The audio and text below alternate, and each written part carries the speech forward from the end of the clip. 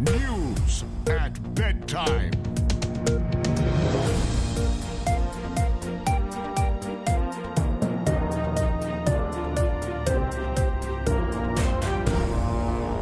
This is the News at Bedtime with me, John Tweedledum. And me, Jim Tweedledee. Stories this bedtime.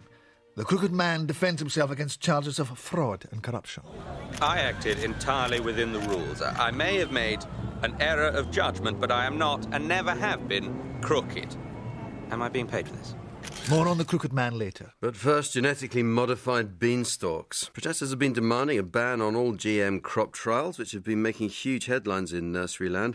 And now a former dairy farmer turned bean entrepreneur has planted a new strain of bean with so-called magical properties.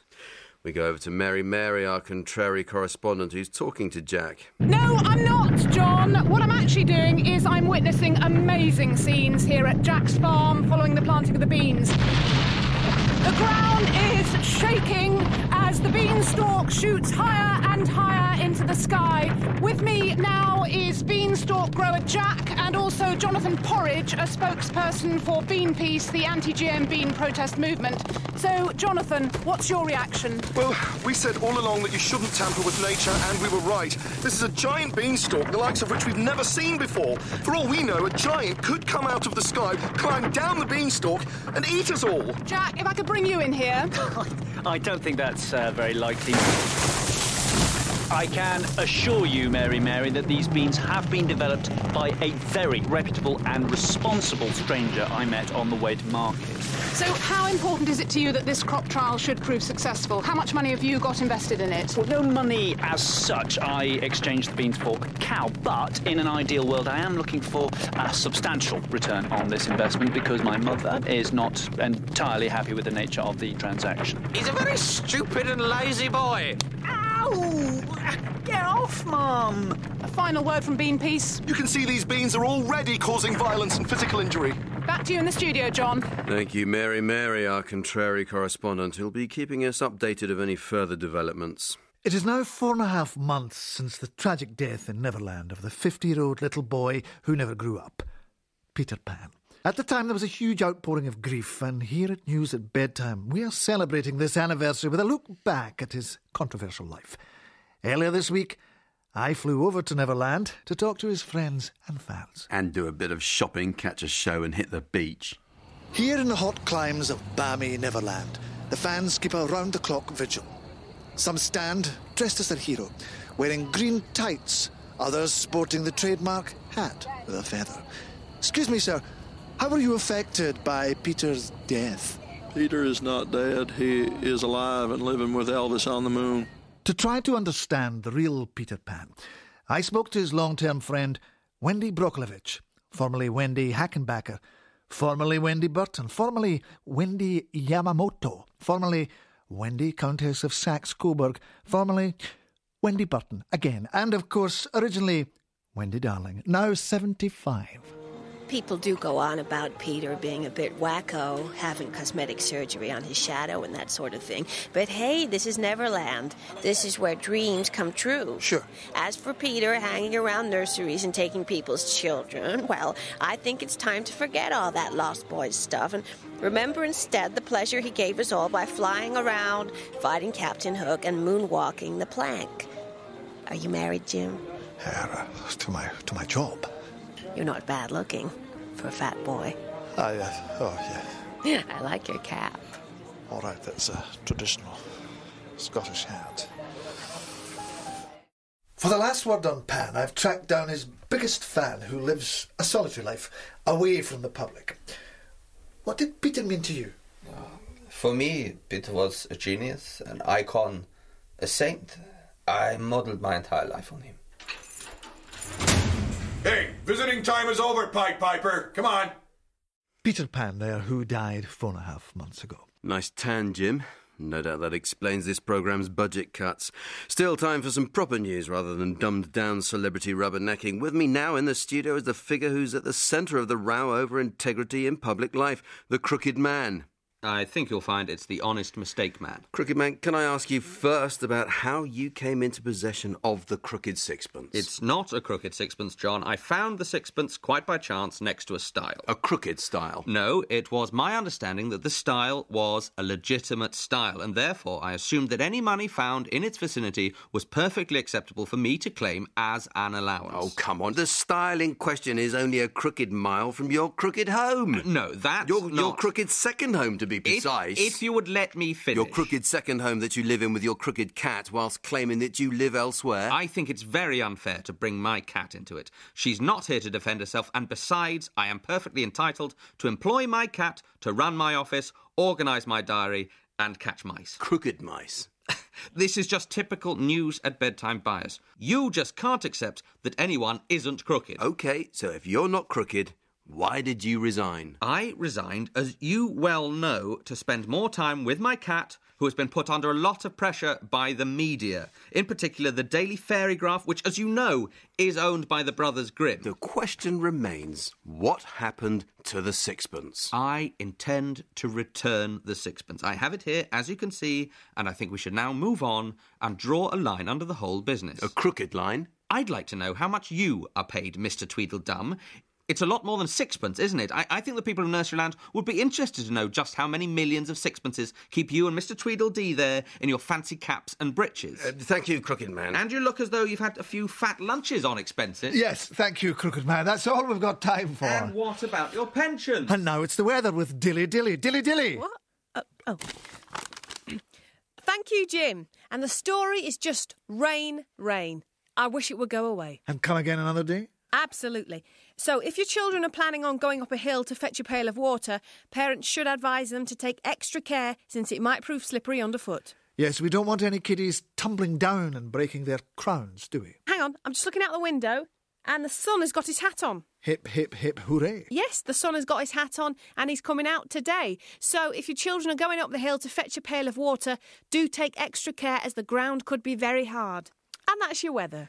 Thanks to Dilly Dilly at the Meteorological Office. Not so much a weather update as a policy memorandum from the Health and Safety Executive. Someone got out of bed the wrong side this morning. Or were they kicked out by their latest squeeze? And in your case, it would be a squeeze. Ow! At least I can get out of bed without a drink. You just hit me with a rattle. Whoa! Ow! Back to Mary, our contrary correspondent at the giant GM beanstalk that won't stop growing. No, Jim, it has stopped growing and Jack has just returned from an exploratory climb. Jack, how was it? Oh, well, I'm very excited, Mary, because it's quite clear that I'm going to be very rich indeed. Can I bring in Bean Piece here? Mr. Porridge. The reason Jack is going to be rich is because he's returned from the beanstalk with a goose that lays golden eggs and a singing harp, which are both freaks of nature and clearly indicative of the unnatural side effects of GM technology. Listen, that's the harp singing. Don't tell me that is normal for a harp, because it isn't. And don't tell me that you can eat that goose egg. It must be 24-karat gold. Jack, he's got a point, surely. No, what Bean Piece have totally ignored is the long-term benefits of the beanstalk to the developing world. A single bean, which is about the size of a piano, could feed a poor family for a month. Don't tell me you care about the poor, Jack. This is all about corporate greed at the expense of environmental vandalism. There's another one! My Jack is a very clever boy. Leave him alone. Ow! This whole thing is turning into a pantomime, and not even a good one. Oh, no, it isn't. Oh, yes, it is. And with yes, the violence here escalating, I'm handing you back to the studio. Oh, Jim. yes, it is. Oh, no. And now, thought for the day with Peter Rabbi. Peter, this isn't going to be one of your depressing thoughts, is it? Of course not, Jim. But, you know, all this talk of golden eggs reminds me of a friend of my mother's, Jemima Puddle Duck. Now, Jemima was a lovely old thing, but not the brightest duck in the puddle. And she had some lovely eggs, which she was hatching. And one day, Mr. Fox strolled by and offered to look after her eggs whilst she had a break. And you know what happened? Mr. Fox ate all the eggs in a savage frenzy of carnal slaughter and infanticide, which certainly makes you think, doesn't it? Isn't nature wonderful? Thanks, Peter. And now it's time for a drink. Oh, that's good. In a social way, now news of the return of the hit TV reality show starting next week on Channel 4, Knock on the Door. Yes, we're back! I'm Snow White and this is Small Brother, the show where 7 random dwarfs are shut up together in a cottage in the forest. It's day 15 in the Small Brother house and tensions are beginning to rise. Grumpy is grumpy with Dopey. Happy tries to act as peacemaker. I know, let's all whistle while we work. I said shut it, you bearded short ass. Happy isn't happy with Grumpy's attitude. He goes into the diary room. Grumpy is only picking on Dopey because he's got learning difficulties, and that's not his fault, it's bullying. And I'm not allowed to sing or whistle. I just don't see why everyone can't be happy. So,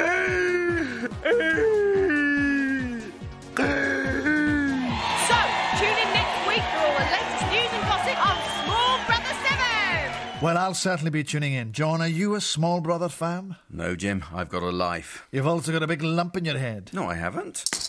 Ow! You have now. Sorry, we seem to have lost John for a minute there, so let's have a time check. It's tick-tock, catch a squirrel in half a minute, grab a sack and stick him in it. Now, education. Oh, you're back. Thought you were a bit rattled there for a minute. Ow! And there's plenty more rattle where that came from, OK? That hurt. Now, education. That was my bit! Education and the vexed issue of music lessons. Are there enough competent tutors and is the pressure on them too great? Joining me down the line is one such tutor. Hello, Jim. Tell me about the difficulties of being a tutor who toots a flute. Well, it's funny you should ask, because I try and tutor 2 tutors to toot, and the other day the 2 flute tutees said to me as their tutor, is it harder to toot or to tutor 2 tutors to toot? And is it? Well, I'm not sure. Fascinating. Thanks to the flute tutor who tutors 2 tutors to toot. And as far Sorry to interrupt you, Jim, but we're going over live to Mary Mary, our contrary correspondent at the Beanstalk. All quiet, I gather. No, John, terrifying scenes here at Jack's farm. Everything seemed fine, and then down the beanstalk came this enormous, frightening giant with a huge axe who is hungry for blood and determined to devour any human in his path. Bean Piece's worst fears have come true. Jack is attempting to cut down the beanstalk and bring the giant down with it.